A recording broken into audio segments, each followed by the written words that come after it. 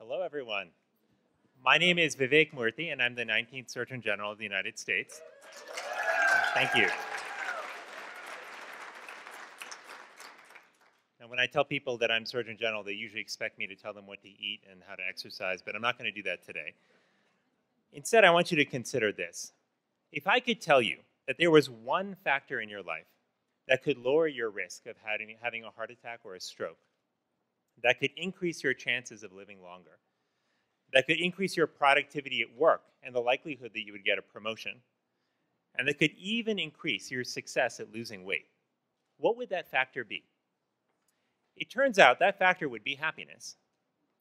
By happiness, I don't mean the satisfaction that comes from indulgence or from hedonism. What I mean, in fact, is the emotional well-being that comes from fulfillment, from social connection, and from love. Happiness affects us on a biological level. It lowers stress hormones as well as inflammatory markers.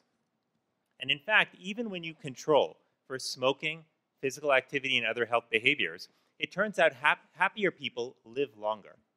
Happiness, in fact, is protective. As a doctor, I've cared for many patients over the years with a range of illnesses, from diabetes to heart disease to cancer. But I will tell you that perhaps the most common condition that I have seen is unhappiness. Unhappiness that stems from isolation, from a lack of meaning, and from a loss of self-worth. Now you might wonder, does happiness really lead to better health, or is it the other way around? Do you in fact need health to be happy?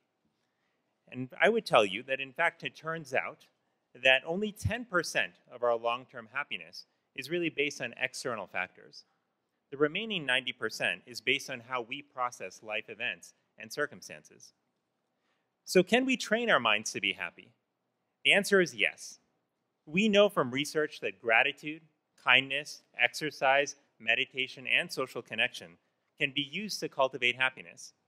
This can look like taking a few minutes at night to write down what you're grateful for. It can look like making time to eat dinner with your family. Or it can look like taking 15 minutes during the day to exercise or to meditate. So as we grapple with the challenges of how to create a healthier world and healthier lives, let's remember that happiness is a powerful tool for improving health.